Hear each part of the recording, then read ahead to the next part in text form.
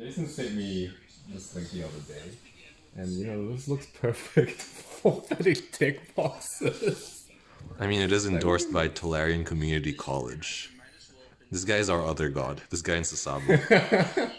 It was 1, 2, 3, 4, 5, 6, 7, 8, 9, 11, 12 decks for this box. Yeah, it's pretty cool. Like, you carry it around in a briefcase like Seto Kaiba instead of the way we do now with this cardboard box. So we've so I've just brought up Amazon, and it's 40 USD. So what is that in? It's like a 60 New Zealand dollars. It's on the more expensive side. It's not too bad. But if you zoom, yeah, this is what we're using. Yeah. I showed them. I showed the people. So yeah, this could be quite useful. Yeah, I'm pretty keen on that. And then to be honest, like $60 to store, like I feel like it would be cheaper, honestly. But $60 to store like 12 deck boxes is probably a pretty good steal. Because like, if you imagine like other card companies, like you go to Ultimate Guard or Ultra Pro, they'll probably like sell you this thing that stores like 3 or 4 or 5 deck boxes, and they'll be like, that will be $50, please. So they don't even have the capacity for it. So we're going on a hunt today. And also, you can be like Kaiba with this briefcase. Exactly. Look at all these weird cards. All right, let's go. Let's go. We're at Bunnings Warehouse. This is like, what do they have in America? I don't know, man. I've never been to America. Well, Philippines is pretty America, right? I never leave the house. That's true. I don't know. I don't know the equivalent hardware store in America. But yeah, it's basically a hardware store for all your DIY needs. Yeah. And stuff. Hopefully they have our Stanley toolbox. I mean, really, we could have checked online, but no one has time for that. and it's not as fun. We'd rather just waste 30 minutes trying to look for this thing. Yeah. Jason's just getting prepared to duel the store owners for the toolbox. Yeah, I never leave home without my most powerful deck. Oh my gosh, so many cards. Wow. This might have been a mistake. And these all... Do we have a game plan? What's our game plan, Chase? My game plan is just to act. Oh, well, that's not fun. Okay, fine. Building. Let's go to a box. Oh man, like, do I look like I belong here? Alright, fine, let's ask.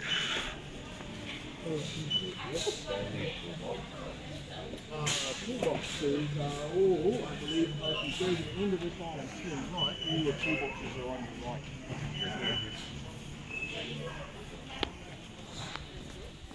Yeah, cool. Yeah. It's not dry.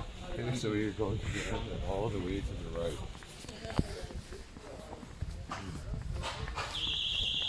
Oh man. And what have you done? All the way. You got all the way. Oh, buildings are these the toolboxes? Oh, whoa! There it is. There it is. Oh my God. That was easy. It's like a $66. But that's what we expected though, right? Yeah. No. Alright, so this is the ultimate test. Let's take a look. And wait, this is a different one. Oh, now I understand why you bought the deck boxes. Yeah. God. What do you think, man? Like, I'm not gonna ask what you think of me. Yeah, this is different. Oh man, that's for that one's for Yu-Gi-Oh size decks. That one. But that was only $30? What the hell? It's crazy. You can buy 2 of those. Man. So, Oh, this one's big though. so the big deck box doesn't fit that well, but small deck box fits in better. So we'll just need to use all Ultra Pros. Alright, Ultra Pro, please. Please sponsor us. Please sponsor our videos. Okay, so let's How many can fit in this? well, this fits. So the I big... feel like I could fit 3 of these. No. Six No, no, just 2. No, I think just 2, right? Yeah. It's not bad. What's the verdict, Jason? Huh? What's the verdict? I think we'll get it. I mean, just no Ultra Pro deck boxes only, but that's fine. Please sponsor the channel. We need your help. Okay. At last, the time has come for the decks to be put into their new home. So let's open this thing up. The 4 seals, 2 at the top, and then 1 on each side. All right, let's open this up. So, yeah, looks like this thing does not go back very far. As you can see here, I'm like trying to push it, don't want to break it, but yeah, it's not letting me go. So it caps at about a 90-degree angle. Not really a big deal, just something to be aware of, I guess, in case you're interested in this product. Yeah, in the video, it was actually all of the compartments were these small ones, but mine came with 2 big ones. I had a look at the other ones in the store, and they were also big ones. So yeah, what can you do? In terms of storage capacity, it's probably the same. I'm sure you can just store 2 here, so no big deal.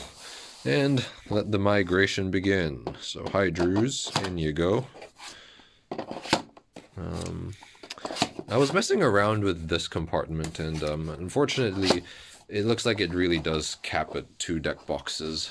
Looks a bit funny, but yeah. I tried to see if I could like maybe position them differently. Like, you know, let's say the deck is lying down.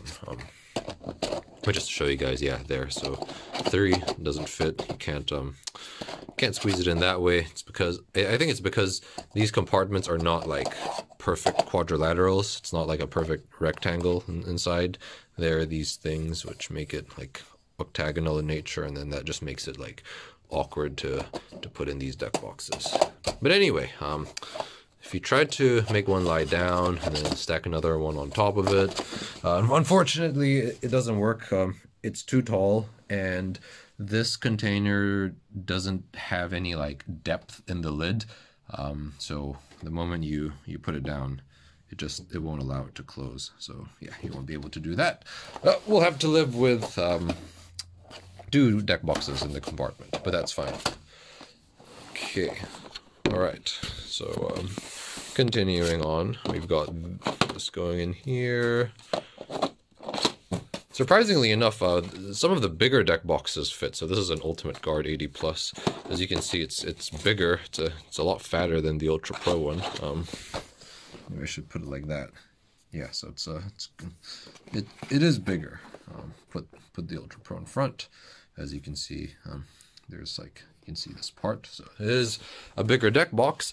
But if so you can't just throw it in, but then if you put it in carefully, it'll fit perfectly. So that's pretty neat.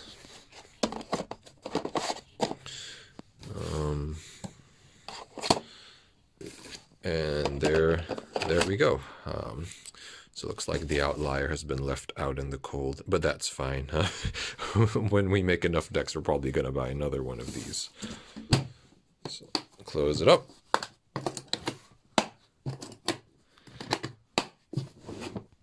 There you go. That's the Stanley Fatmax deck case.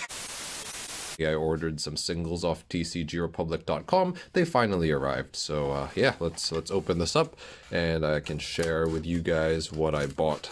So the purpose of this is really singles for some of the new decks we're working on, or rather the revamped concepts. So it's very exciting. A lot of these cards, well, we actually don't really have too many to go around. So yeah, all right. So here we go. Let's just take that out of the way. It's packaged very well, so lots of bubble wrap, lots of cardboard. Okay, so where should I make the first incision? Oh man, maybe I should have thought this out before opening it. Okay, it's all right. I have the power. I have the power of tools. Okay, and so lots of cardboard there. Our online shops, if you want to check those out at some point. Put that aside, and here we go. Okay, so yeah, this is a sentiment that you guys are probably used to, but no top loaders in Japan. That's fine.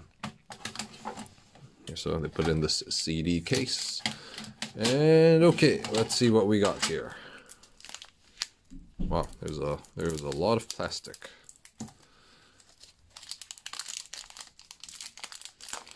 Okay, so our oh man, this is taking a lot longer than it's supposed to.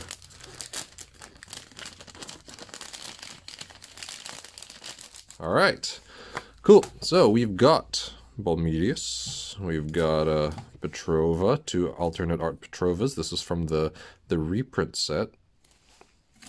We've got 2 more Balmedius. We've got 2 Pincer Scarabs. We've got Skeleton Vice, so this is what we're using for Cranium Clamp. We've got a Crystal Spin Slicer. Some of our ones have the new border. I much prefer the old border, so that's what we're going with. And we've got some more Petrovas, so we've got this very interesting looking full art version. I think it looks pretty cool. I think it will go great with our Neo Beastfolk Mafia deck. Ooh, spoilers ahead. Got Miraculous Plague. This is the original printing from DM11. Eternal Wave, I believe, is what it was called in Japan.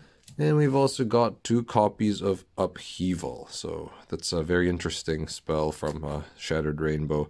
Truth be told, I don't think I really have a deck in mind for this, but I thought it would be cool to just get my hands on a few copies of this card.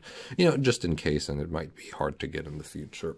So yeah, Balmedius, I don't think we're looking at making too many new Balmedius decks, but the main reason that I got some is because the current Balmedius that we're using are from DM6, the original printing, and I think the price tag on that is getting to be quite high just because it's the first printing, so I didn't really want to damage them, so I thought I'd use some other kinds of Balmediuses for those to play with, and then just chuck the other ones in a collection to protect them from damage. But yeah, so Pincer Scarab is pretty cool. I think if you caught the Duel Vlogs video, episode 0, I mentioned that we were looking at making a Pincer Scarab deck.